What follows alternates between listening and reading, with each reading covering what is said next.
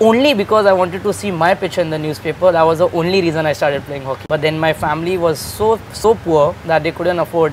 तो मैंने उसको फर्स्ट लाइन यही बोला था कि बोन मेरे फैमिली जो कोचेस को फीस के पैसे नहीं दे पाएंगे और हम लोग मतलब फैमिली बहुत गरीब है, तो आप तो उसने बोला कुछ मत कर, तू आ जा, मेरे पास बहुत स्टिक्स पड़ी हुई हैं, जितने प्लेयर्स आते हैं मैं हॉकी ग्राउंड में ही पला बड़ा हूँ, तो मेरे को बहुत स्टिक्स वगैरह मिलती हैं। तो उस दिन से जो शुरुआत की थी, आई थिंक आज मैं यहाँ हूँ आपके शो पे। साल हो गए? 18 years of hockey. 18 साल.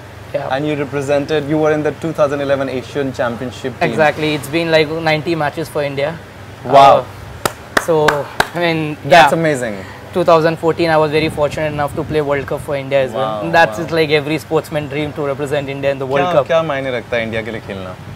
I think I always say in all my interviews, you know, the name in front matters the most than the name on the back, because you have Tiranga here. The name in front matters the most than the name on the back. Wow. So Yuvraj comes later, first comes India. First comes India.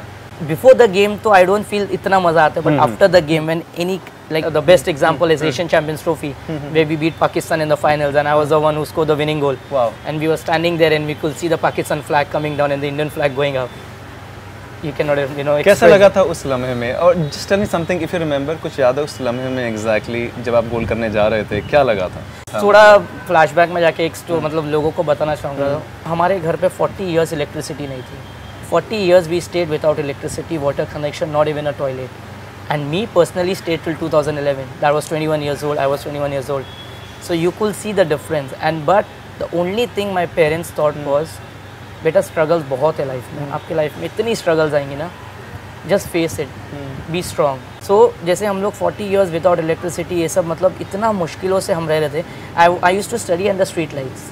Oh my God. So my mom, जब हम लोग, we were very poor. So we were like 4 brothers. So I'm the third one, and my younger brother was part of the Olympics now, Rio Olympics. Devender, yeah, he met you, right? So we were like staying in a house. It was only 10 by 10, and 6 people, mom, dad, and 4 brothers. 10 by 10 के घर में हम लोग, not even a door for 40 years, only a curtain. And I used to sleep in compound. So मतलब वो इतना सब देख लिया है ना. There was time in school that I used to pick up food from dustbin and eat. I did for 7 years, and I don't feel shy telling about it, because I think what my past has made me what I am today.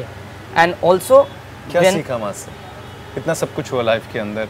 Never forget your roots. Never forget your roots. आप जहाँ से आते हो ना, कहीं भी कितना, मेरे को आज जो मेरे जितने फ्रेंड्स लोग दिखते हैं, बोले यार तू वैसा का वैसा ही. Of course, कपड़ा पहनने का तरीका बदल गया है, गाड़ी आ गई है, मतलब जो लिविंग स्टाइल है वो चेंज हो जाता है, बट आपका जो हुनर है, आपका जो एटीट्यूड है, वो हमेशा आपको ग्राउंडेड रहना चाहिए. And as I said, we didn't had electricity, so my mom and dad वो वाचिंग नेबर के घर पे मैच देख रहे थे. तो पेनल्टी शूट आउट है. We had this coach called Michael NOS from Australia, the first foreign coach India had. So during penalty shoot out he was like, who is the day to take the penalty shoot out. और मैंने सिर्फ वैसे किया, मतलब I want to take. The reason I will tell you, I wanted to C and know that my parents ने मेरे को 70 minute भागते हुए देखा होगा कि नंबर 9 जर्सी पहन के एटलीस्ट मैं 7 सेकेंड्स मेरा कैमरा फेस पे रहेगा, मैं स्ट्रोक लेने जाऊंगा. तो usually what happens is when you go for a tournament, तो यंगस्टर्स जो होते हैं ना डेब्यू, उनको पहले भेज देते ताकि जो लास्ट वाले वो संभाल लेंगे, जो experience. Correct. And this coach, पता नहीं उन्होंने मेरे अंदर क्या देखा, he said you are the one who is going to take last.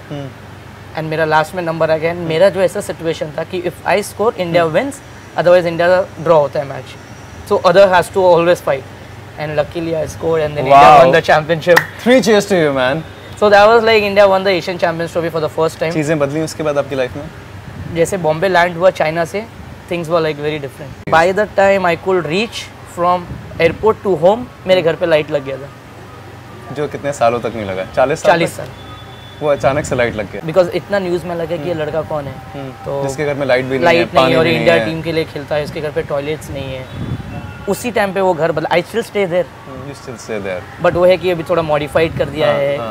और अभी के दिल से बोलो, वो मन जगह छोड़ने का दिल भी नहीं करता, बिकॉज वो इतने साल का जो उधर जो इतनी इमोशंस हैं वो घर से. So with time I think you know सबके लाइफ में बहुत up and down. Thank you so much for watching the video. अगर आपको वीडियो पसंद आया तो वीडियो को ज़रूर लाइक करें, शेयर करें अपने दोस्तों के साथ, ताकि कहीं ना कहीं उनको भी इसका फ़ायदा हो, उनको भी इसका बेनिफिट हो. And also please do not forget to subscribe to our YouTube channel, share and grow initiative for more videos like these. We share, we grow.